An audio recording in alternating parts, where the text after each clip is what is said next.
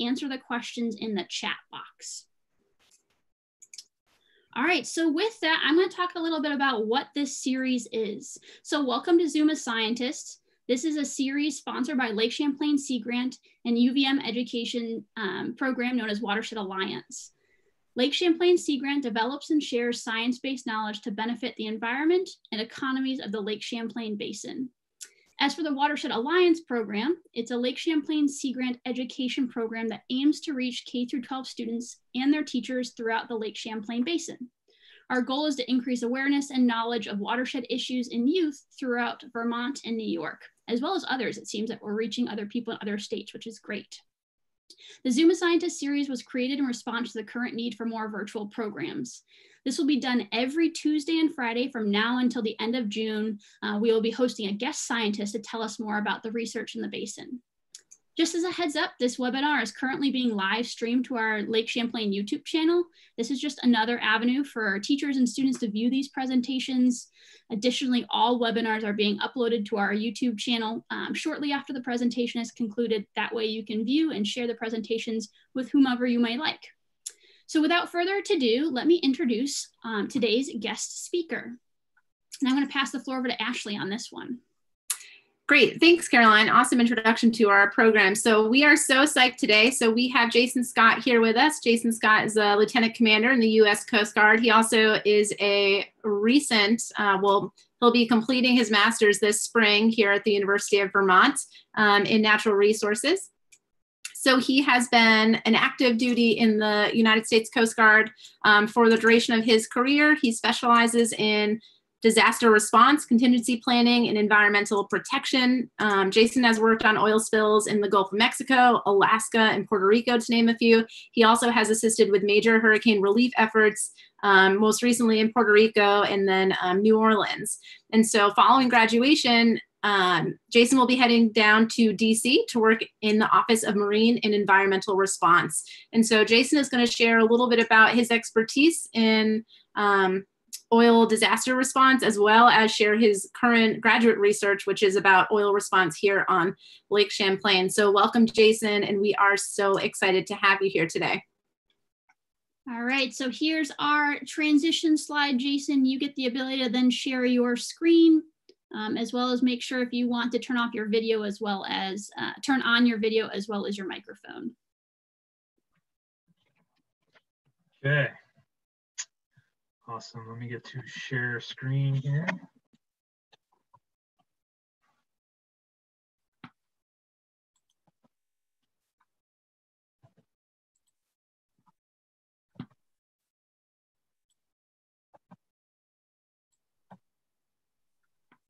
Okay. All right. Well, thank you for the introduction. And thank you to Sea Grant for putting on this awesome webinar series. Given our current situation, it's really great to have this series going on. And I appreciate the opportunity to share my research and some of the work I've done with you all. So with that, the title of my presentation is Oil Spill. Excuse me. Is oil spill. And what I'm going to talk about here is, well, what oil are we talking about? How do oil spills occur? How do oil spills affect the environment? What can we do to clean up oil spills? And at the end, I'll cover a little bit of my research for my master's degree surrounding oil spills and Lake Champlain. First, where does oil come from? So most people think that oil comes from dinosaurs. In fact, it does not come from dinosaurs. Oil was formed from mostly marine organisms, namely single-celled bacteria and algae that died 300 to 400 million years ago, before the time of dinosaurs. And as it sunk down to the bottom of the oceans and the lakes, it was then covered over with sediment. And when it did that, because of the depths, the lack of oxygen, and the sediment now covering those marine organisms, they were unable to break down as they normally would. So these organisms were then encased in this porous sedimentary rock. As more sediment formed on top of it, and the pressure increased and the heat increased, over the course of millions of years, it was pressed, those marine organisms were pressed and became oil. And that oil is now encased in porous sedimentary rock, trapped underneath layers of sediment and rock all around the Earth, in the Earth's crust. And so you can see on the right-hand side an oil derrick that is pulling oil out of the Earth's crust from that trapped gas and oil down in those rocks. Here's a map of some of the North American oil reserves. The areas shaded in gray are the areas that we are currently taking oil out of the ground. As you notice, there are many areas around the Gulf of Mexico for the US, and Texas, Louisiana is a big hotspot, up through the western part of the US and on up to the north slope of Alaska. And these are all the areas where we're currently drilling and pulling oil out of the ground. So what do we do with crude oil? So when crude oil comes out of the ground, it's a raw, black, sticky oil. And again, it's a naturally occurring chemical called a hydrocarbon, mostly made up of hydrogen and carbon. And we can't really do much with crude oil itself. So it goes to refineries. It's transported to refineries where they use the process of fractional distillation, which they basically cook it. And at different temperatures, they're able to draw off the lighter end fuels on up to the heaviest fuels.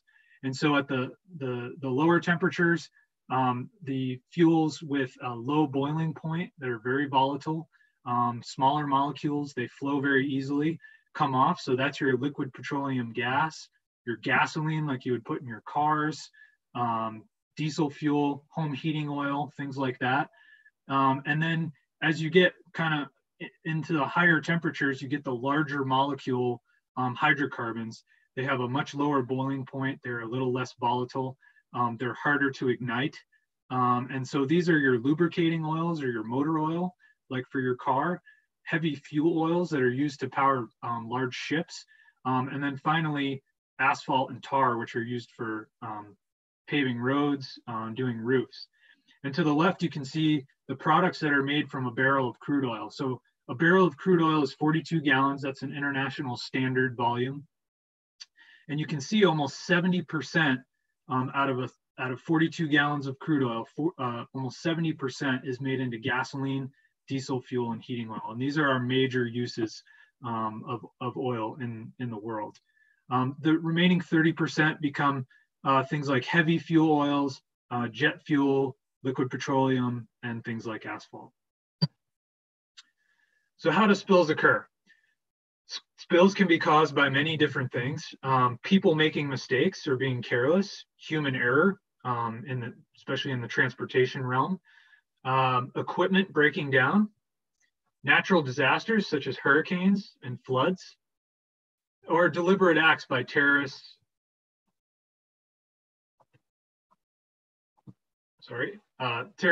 hurricanes, countries at war, vandals, or illegal dumpers.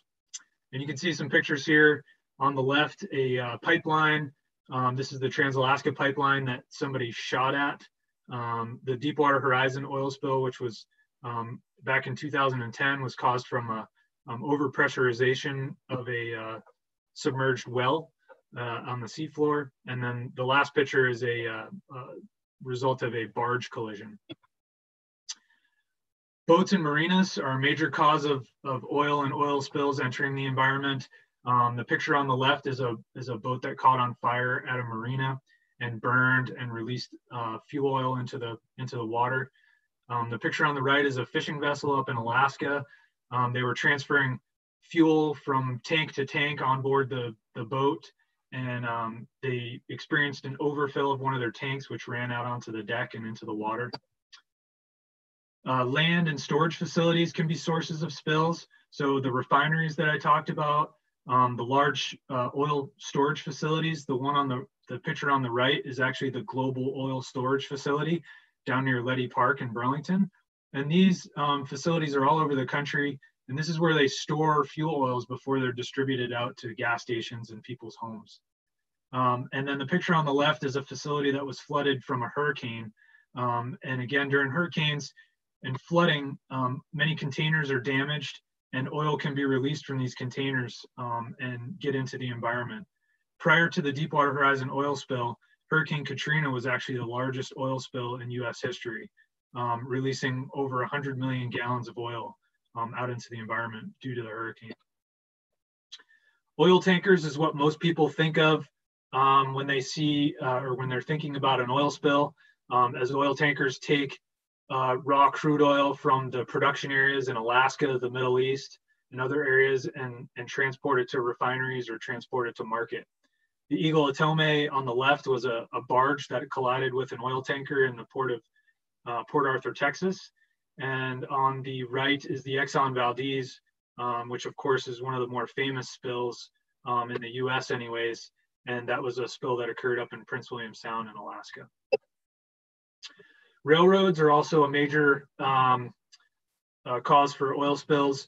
The picture on the left is a unit oil train, and that's actually along the shores of Lake Champlain over on the New York side.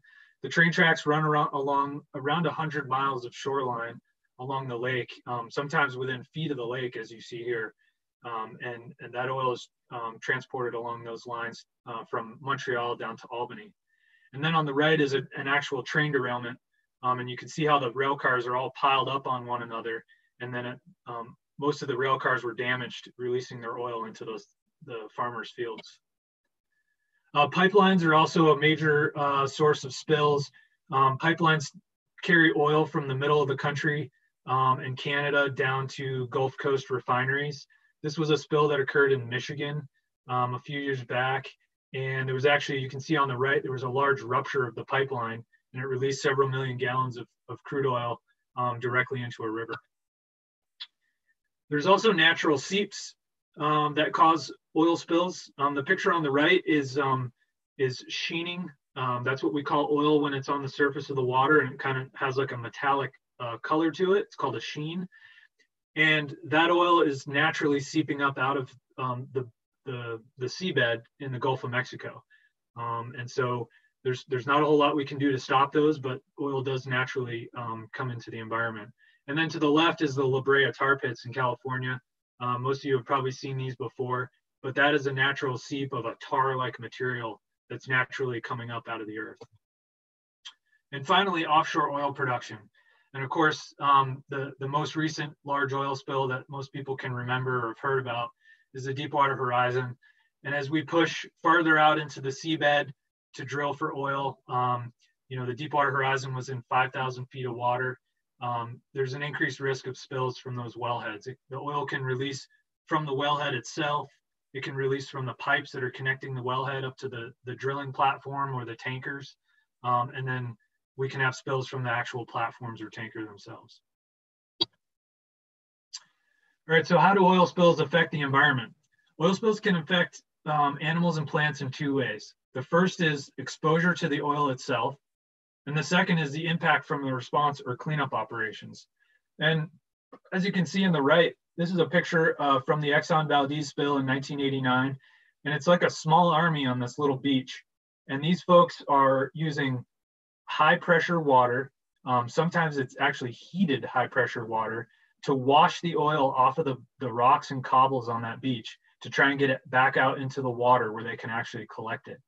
And what happened in many areas of Prince William Sound in Alaska was that these beaches were effectively sterilized. They killed all the living organisms from the larger organisms down to the microorganisms that lived on that beach. And many of those areas are still sterile to this day. They have not made a full recovery. So we don't use this practice anymore, but many oil spill cleanup operations include a lot of people, heavy equipment, and can severely damage the environment or impact wildlife along the way. In terms of the oil itself, spilled oil can be poisonous. It can affect organisms both from internal exposure to oil through ingestion or eating it through their mouth, inhalation or breathing in the fumes, and from external exposure from skin and eye irritations. Oil and its chemical fractions can also have a major effect on microorganisms and in their early life stages, especially like larval stages for fish and invertebrates and many other marine and aquatic species. Here's a picture of the food web. I'm sure many of you have discussed the food web, maybe in your science classes. But when oil gets into the environment, you can see all the various areas where the oil is affecting the environment here. So all the way to the left, the oil has impacted the shoreline there, and it's impacting shorebirds and other animals that live on the shore. It's affecting the shallow seagrass beds and the coral reefs in the more tropical areas. It's affecting the pelagic area where you have a lot of fish that swim and large marine mammals. Also your populations of phytoplankton and zooplankton that live up in the photic zone, or the area where the sun is able to reach on the very tops of the ocean and lakes. And then also it can affect the deep sea communities as well, especially spills that are from the seabed, like Deepwater Horizon. And once these oil slicks start to break up on the surface of the water, it starts to disperse down into the water column. And so it starts to affect the phytoplankton communities. They'll either ingest it and it can make them sick or kill them, or it can adsorb to the outside of these organisms, and then it can be passed through the food chain through bioaccumulation. And so that little bit becomes a little bit more in the next, up to the plankton, up to the invertebrates, up to the larval fish stage, up to the larger fish, and then on up into marine mammals, and even into humans if we continue to eat the fish that have been impacted by this. So it can really disrupt the entire food chain. What organisms are most affected by oil spills? Since most oils float on water, the creatures most affected by spills are sea otters and sea birds found living on the sea surface. Really, any marine mammals that come up to the surface to breathe can be affected by spills. But specifically, birds and otters are really susceptible because that thick oil, the birds and sea otters rely on their own natural oils. You see them preening a lot, and they keep their natural oils on the outer part of their fur and feathers, and that helps them to remain waterproof. And the oil is actually a bit corrosive and eats through their natural oils, and it allows the water to penetrate through their fur or their feathers and get right to their skin. And most of these birds and otters die from hypothermia because they can't maintain their body temperature. And they're not really equipped to kind of deal with that. And then of course they're trying to preen themselves, and by doing that, they're ingesting the oil. So it's a pretty sad thing. If oil does remain in the environment for a long time, it can also affect other creatures that live in the intertidal zone, things like snails, clams, and other terrestrial animals. So as we talked about previously, there's kind of the lighter fuel oils, and then there's the heavier oils.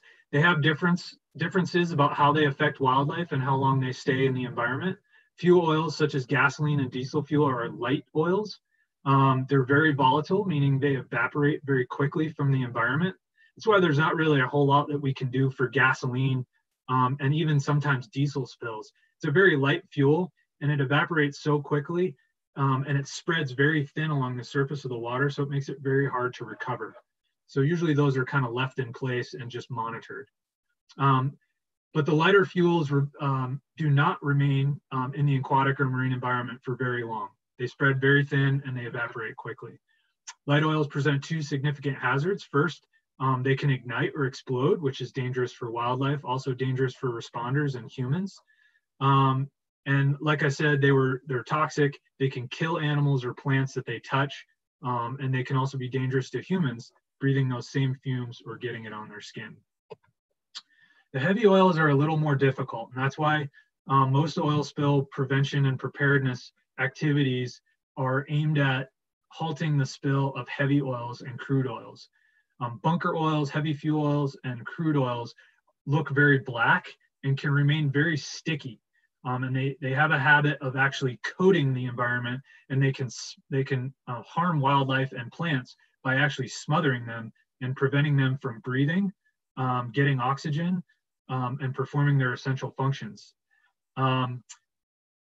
Heavier oils are typically less acutely toxic, and they're more in the chronic toxicity side, meaning they persist for a very long time in the environment, sometimes months to years. And so their damage, environmental damage, can last for a long time but again, not as acutely toxic. These are some pictures that I took when I was stationed in Alaska. I had the opportunity to go out to a beach that was heavily oiled by the Exxon Valdez oil spill. And this was a beach where they decided that it was going to be more harm to the environment to try and remove the oil than to just leave it.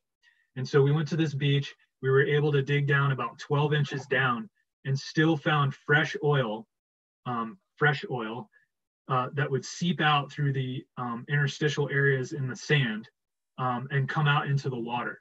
And so I actually have a jar of this oil right here. And this is oil that I collected in 2017, so almost 30 years after the Exxon Valdez oil spill. And that oil is still there. And unfortunately, it's mostly below the water line. And so there's very little oxygen getting to it. So it's taking the environment a really long time to get rid of that oil on its own. So that's just an example of how persistent these heavy oils can be. So what can we do to clean up oil spills? The first thing we can do is have a system in place to help manage oil spill cleanups.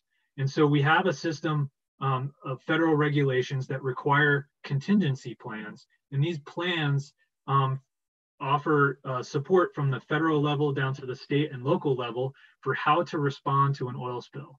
Also, industry, people that are drilling oil or transporting oil are also required to have these plans and have thought up already how they're going to respond if they were to have a spill. We also have the National Response System, which is shown on the screen, which is a system to organize the response to a spill and kind of name names of who's going to be involved, from the state on-scene coordinator, the federal on-scene coordinator, the responsible party, or the person who spilled the oil, and all the different special teams that can be involved to help us be the most efficient that we can in cleaning up oil spills. So the number one tool that we use to clean up oil spills is called containment boom. The containment boom does not absorb the oil. It's merely a tool. It's a plastic or rubberized floating boom that is used to collect oil on the surface of the water. So most oil floats. So these boom have a flotation section that floats on the top of the water. And then they have what's called a skirt that's actually down underneath the water that you don't see. And so that oil will float on the top couple inches of the water. And so you can collect the oil, you can prevent it from affecting a very sensitive area like a wetland, or you can hold it in a specific area until you're able to actually collect that oil off the surface of the water. So mechanical recovery is how we collect that oil off the surface of the water. And this is always our first choice in an oil spill. These are pictures of various skimmers that are available. These skimmers are used to actually collect the oil and completely remove it from the environment. There's many different types of skimmers. In the upper right is a drum skimmer, and those wheels that are on there circle around, the oil adheres to it, and then as it comes back around, there's a little squeegee blade on there, and it squeegees the oil off into a little reservoir in the back where it can then be pumped out and pumped into a storage tank and taken for disposal. The other two types that are pictured there are a weir type skimmer where it floats the skimmer right at the oil water interface and allows only the oil to pour over into a little bucket where it's then pumped out and pumped up onto a boat where there's storage tanks waiting. In situ burning is another tactic, although rarely used and only used in offshore oil spills. It was used extensively during the Deepwater Horizon spill, where many millions of gallons were actually burned off the surface of the water. So to do this, you need fresh oil, you need a way to ignite it safely, and it needs to be away from human populations and sensitive wildlife that could be affected by the smoke. Chemical dispersants are another way that we use to combat oil spills. And basically, oil on the surface of the water wants to remain in a thick black slick. And when you do that, it kind of stays and wants to persist in the environment. It doesn't want to go away. So when we use chemical dispersants, they spray this dispersant on top of the oil, and it actually helps break up the oil slick into tiny little droplets. And when they break up the oil slick like that, it makes more surface area and more area for bacterial colonization and the bacteria can get at that oil and actually naturally break it down, which I'll go into in my next slide. Oh, maybe it's a few slides. Sorbent materials are another way, especially for smaller spills, and this is what we would see more often in Lake Champlain in a small spill at a marina, is using sorbent materials like this. So you have sorbent pads in the upper left, sorbent boom in the lower left, and then speedy dry, which kind of looks like kitty litter, and then snare, which kind of looks like pom-poms. And all these are specifically formulated to absorb only oil off the surface of the water. So you can throw these pads or the boom down on the water, and it will absorb only the oil and not the water. And then they can be collected and disposed of properly. And so many, some of you, your parents may have some pads like this in their garage, maybe for changing oil in cars or helping to clean up. And they're commercially available and very good tools for absorbing oil. We also get a little help from nature, and there's many natural processes that can help remove oil from water. As you know, it won't remove it completely from the environment, but it will remove it from water. So the sun is always our friend, and the sun can evaporate large portions, especially of the lighter oils, but even some of the heavier oils. It can oxidate some of the oil that's sitting on the surface of the water. So that means that it's actually going to change the chemical composition of that oil. We have emulsification and dispersion through wind and natural wave action. That oil slick that's sitting on the surface of the water can actually be broken up and naturally disperse out into the water column where it's less toxic and more available for biodegradation, which you also see there. Just a little picture there on the right. This is an oil budget that's estimated from the Deepwater Horizon oil spill and where they think the fate of all the oil was that spilled into the Gulf of Mexico. And if you notice down at the bottom, 41% was either naturally dispersed or evaporated. So nature directly took care of an estimated 41% of that spill, which is pretty amazing. 8% was chemically dispersed, 3% was skimmed, or with our mechanical skimmers, removed from the surface of the water, and 5% was burned. Here's those oil-eating microbes. So these are naturally occurring microbes. They exist more often in areas where there are natural seeps, to where they've been able to have a constant food source. So the Gulf of Mexico, for instance, has a lot of these oil-eating microbes. And it's pretty basic what they do, but oil being a naturally occurring chemical, these microbes just see the oil as a carbon food source. So they take oxygen out of the water or out of the air, and they break the oil, the hydrocarbons, apart into their carbon and hydrogen portions, and they basically make carbon dioxide and water. So it's pretty amazing. And during spills, what we really want to do is let the microbes eat and give them the best opportunity we can by breaking up the oil spill into small little droplets and letting nature take care of it on its own. I won't spend a lot of time on this slide, but here's just a really cool graphic from the Deepwater Horizon oil spill response, showing the various levels from shoreline out to 50 miles offshore where the spill occurred, and all the different resources that were brought to bear on that spill. Over 5,000 vessels, over 700 skimming vessels, 100 aircraft a day, 4.9 million feet of sorbent boom, 2.9 million feet of containment boom, and over 40,000 people were involved. Just a massive effort. All right, so let's bring it back a little bit more local. And I'm just going to talk for a few minutes because I'm at 25 minutes already about Lake Champlain and oil spills in Lake Champlain. My project was designed to increase preparedness in Lake Champlain. I wrote a new section of our local contingency plan to describe the various features of Lake Champlain that may help or challenge oil spill response on our lake. I created a scientific support network, kind of networking all of our academic professionals across New York and Vermont that would be available to help clean up a spill, or at least provide some scientific knowledge to help us make the best decisions in spill cleanup in the lake. I also performed a oil spill training for all of our marina owners on the lake. We have not had many spills on Lake Champlain. That's the good news here. We do not have large oil transportation industry on the lake, but that hasn't always been the case. For a while, we had oil barges that's how we got our oil and fuel delivered up to Burlington and Plattsburgh. There was a large heavy oil spill in 1971 over in Plattsburgh that leaked over 42,000 gallons of number 6 fuel oil into the lake. It got trapped under ice actually, and they had to clean it up from underneath the ice, which is pretty interesting. More recently, there was a train derailment in 2004 where 5 train cars derailed directly into the lake along those tracks that I showed you earlier, and 23,000 gallons of canola oil leaked into the lake. Now, canola oil is what you cook with. It's a little less toxic than hydrocarbon-based oil, but still can damage the environment just the same.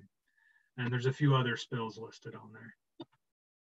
The major threats to our lake and Lake Champlain are marinas, home heating oil tanks. Many people still heat with home heating oil. Their tanks are either outside their house or in their basements, and those tanks can leak, or snow will fall off someone's roof and tip a tank over, and that oil will find its way into the lake through sewer systems or groundwater. Vessel traffic, we do have some large vessels on the lake, like the ferries and the Ethan Allen cruise ship, and those are all powered by diesel fuel. So that's a large source that does threaten the lake.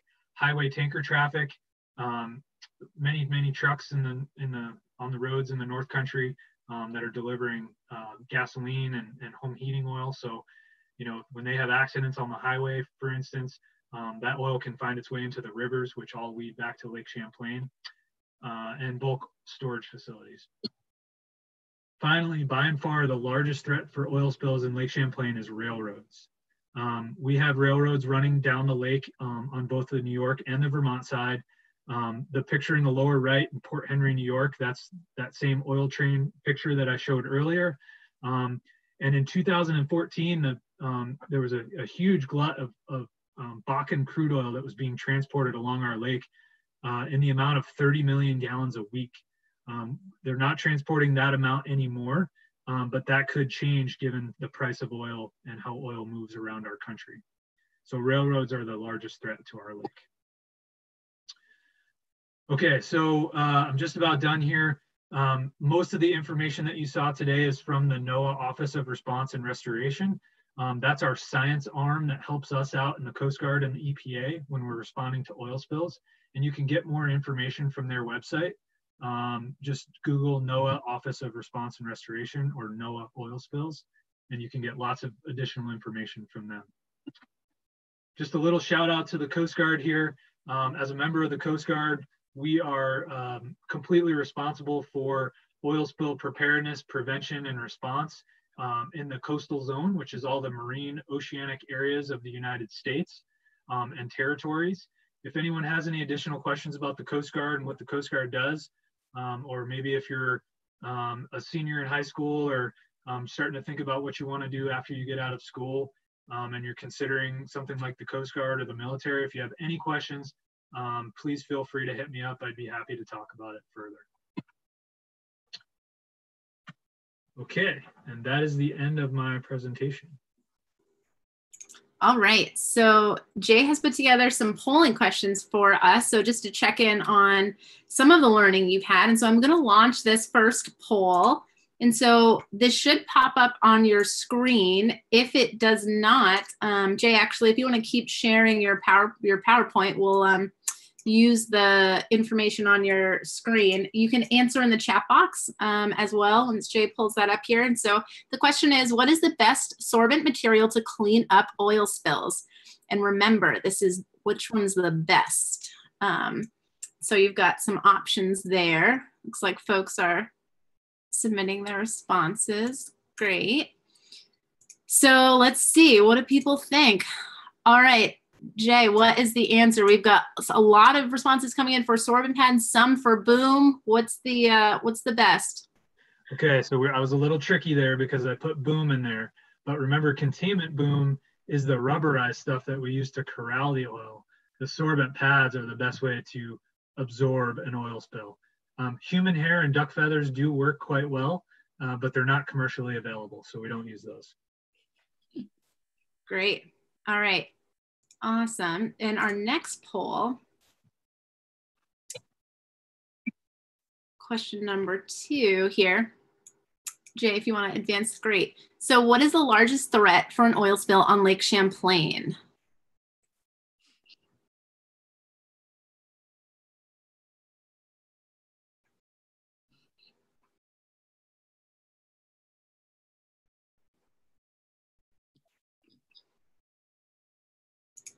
All right, let's see what folks think.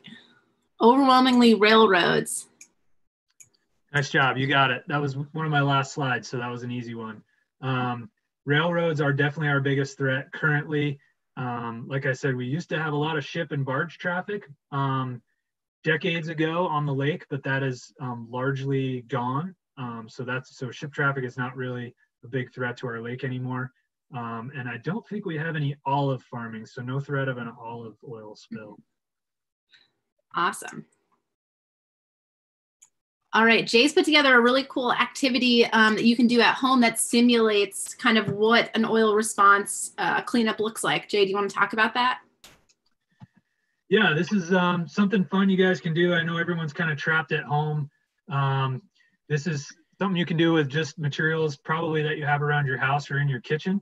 But if you take a bowl or a metal tray like you would cook a ham or a turkey in, fill it half full with water, and then you take some vegetable oil out of your cabinet. Now you can mix in some food coloring or some hot cocoa even to make it a little bit darker and easier to see. But take that vegetable oil and dump a couple of teaspoons into your bowl of water. And you'll see that the oil wants to kind of, well, I won't give away what it's going to do. So this is for you guys to do at home, but dump it in there and then try a couple of different tactics. Like you can try a spoon, see if you can actually scoop the oil out. Try a paper towel, see if a paper towel will absorb the oil. And if you're able to remove it from the water, you can try cotton balls. Try a little Dawn dish detergent, maybe just a little squirt on there. That's like if you remember me talking about dispersants, that's a chemical dispersant. See what Dawn dish detergent does to the oil. And then see if you can come up with any better ways to collect the oil off the surface of your water. Awesome. Kind of a fun way just to understand how oil reacts and how hard it can be to remove from water. Yeah, that's great. And so we're going to transition to, we've had some phenomenal questions rolling in here, some really thoughtful questions about some of the stuff that you presented on. So I'm just going to read through these questions, Jay, and we'll kind of get your opinion on them. So one question that came in that I was thinking about as well is, why is oil stored so close to water if it is such a big contaminant for water? Yeah, our traditional methods of moving oil around are on ships and barges. Most of our, well, as geopolitical shifts and we kind of change where we get our oil from, but we used to get most of it from the Middle East and other countries overseas. So all that oil had to be transported across the oceans on ships and barges and then brought to refineries, refined, and then, you know, how does the Midwest get their gasoline? A lot of times it goes on barges and it moves around from the refineries up the Mississippi River and up into the heartland of the country. So it's just where all the transportation hubs, just like that's where all the early settlers went, right, along the rivers and lakes and waterways of the US. Great. This next question is about Exxon Valdez. And so they're asking, how did that spill happen? Yeah, so the Exxon Valdez left fully loaded of oil, left Valdez, which is the end of the Trans-Alaska Pipeline, and it left port. The captain was on board. He may or may not have been at the bar the previous night. I don't know that they have actual evidence that he had been drinking, but he guided the vessel out of the port of Valdez and through a very narrow section called the Narrows. And then once they got out of there, he turned it over to one of his mates. But what he didn't tell his mate on the bridge was that they had actually veered out of the shipping lane, which is where they try and keep all the main vessel traffic. They veered out of the shipping lane to avoid icebergs from a calving glacier in Prince William Sound. and he forgot to tell him to veer back into the shipping lane.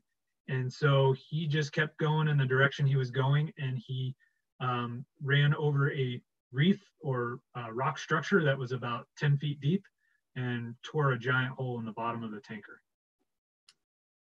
Wow. The next question is, would oil drilling and manufacturing along the Gulf Coast have to do with the red tide issue? Oh, interesting. So thinking about red tide and some of those plankton, those blooms. Yeah, I'm not aware of any direct correlation between the two, but good thought process. And like I said earlier, the oil is just a big carbon food source. So when you have a large amount of oil, or you have a large spill that's occurred, you've just provided a massive food source, and you can definitely have a big outbreak, you know, from algae and bacteria, which can have those cascading effects and create dead zones and things like that. So good thought. I don't know of any direct connection between red tide and oil seeps in the Gulf, but definitely along the same lines. Yeah. Yeah, and I'll just pop in and add to that answer. You know, one of the big contributors to excess nutrients in the Gulf region is the Mississippi. And so thinking of the agriculture along that. And so red tide, in the same way that we suffer from cyanobacteria blooms here in the Lake Champlain Basin, is often correlated with inputs from the watershed. But it would be interesting to see what the research says about some of the oil drilling and manufacturing as well. All right, Ashley, we have a couple of ones with 2 thumbs up. I don't know if that's popping up on your screen as towards the top, but just as an FYI. Yeah, Caroline, go ahead with that 2 thumbs up question. All right, the first 2 thumbs up we have is from Karen saying, is asphalt and road surface waste toxic on the environment, ? Does it degrade? I think the short answer is yes, but as all of the lighter ends that are still trapped in that asphalt are taken out during the refining process, most of what's left is that tar and the asphalt, and it really is so locked in there that it's not like every time it rains, it's just pouring out of the pavement into our wetlands, because we wouldn't be allowed to use it for pavement. But if you notice, like after they fill cracks in parking lots and things like that, if we get a heavy rain, you will see a small sheen come off of parking lots and things like that. So definitely some of the products that are used will leach out a small amount of hydrocarbon, but by and large, that sun bakes them down in there and they're locked right in, and it's not coming out or leaching into the environment. Good question. Yeah, great. Another question that seems to be popping up to the top here is, what is the best way to clean up an oil spill?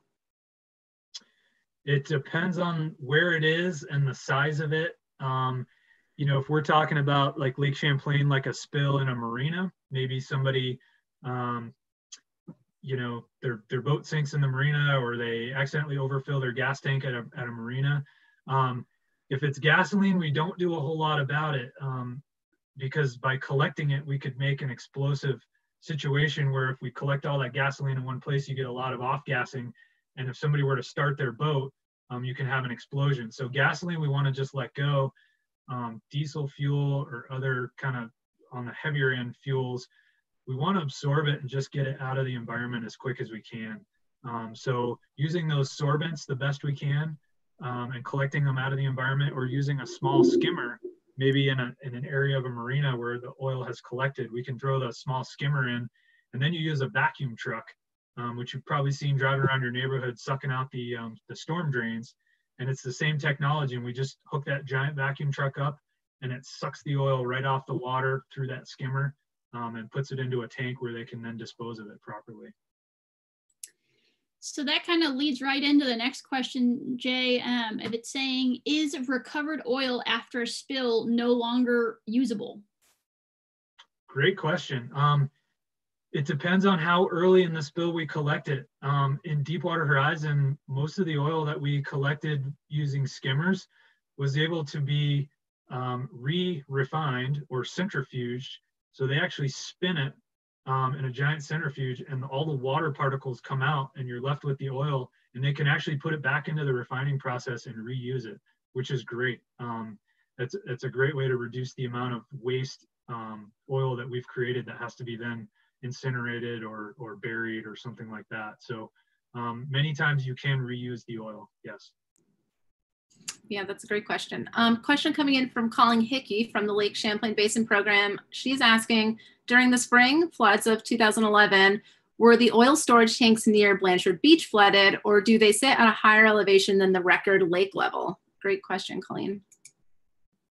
Is Blanchard Beach Letty Park? Is that the global facility in Burlington? I think that's the big storage facility I talked about. So they have many regulations where they have to be definitely above lake level.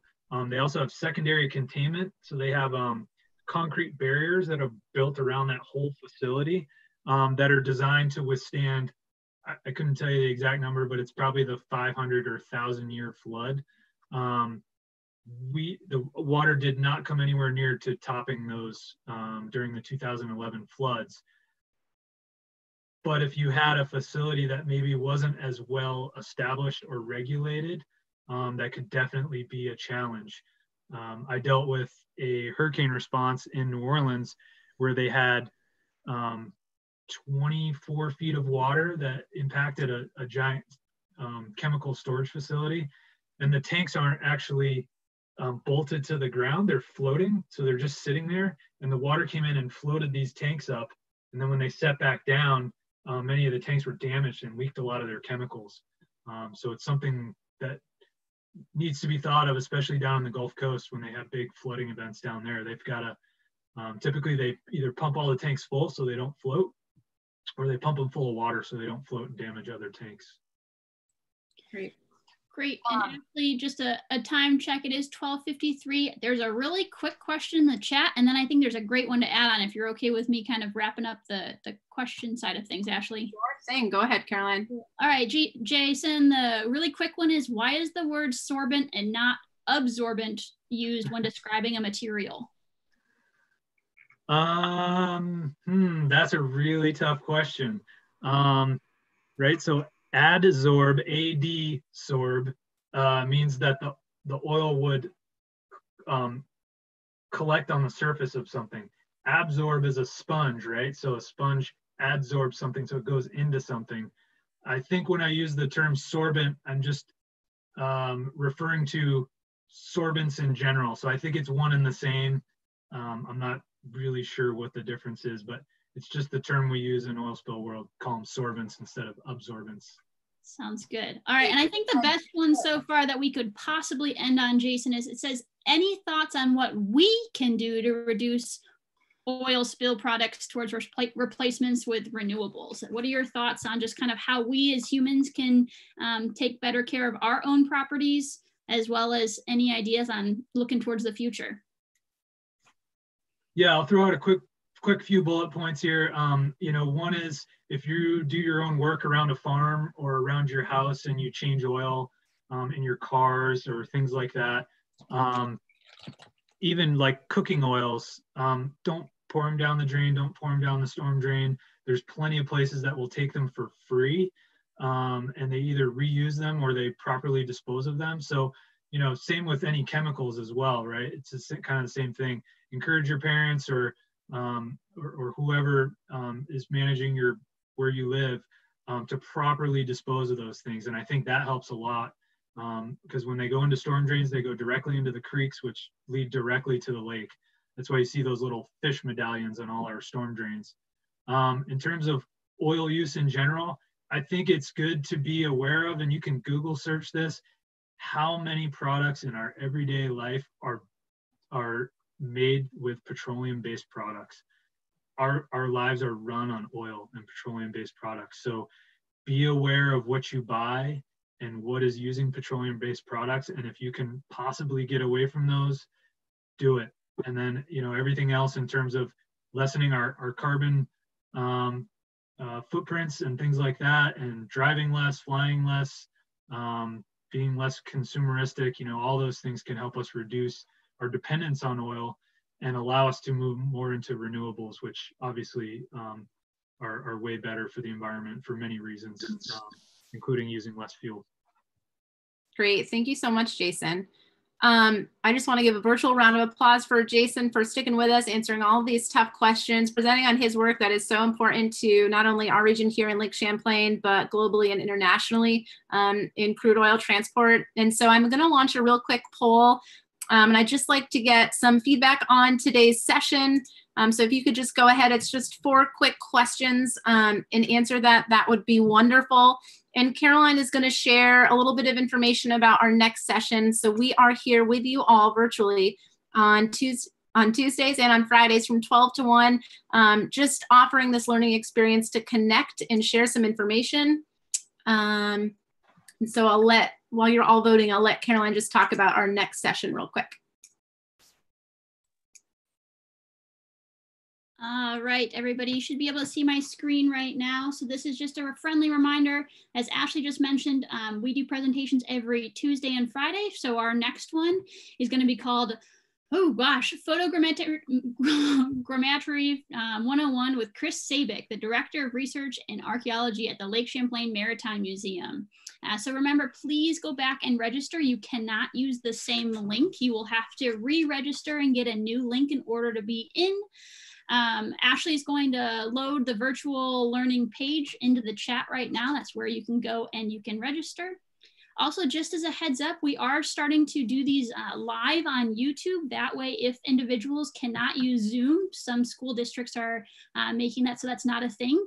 You can either watch it live or after the end of each and every presentation, we will be uploading the hard copy of the video presentation onto our YouTube page. And that's where you can also view it or share it with others as well. So with that, I think we're gonna wrap up here. I know we've got another couple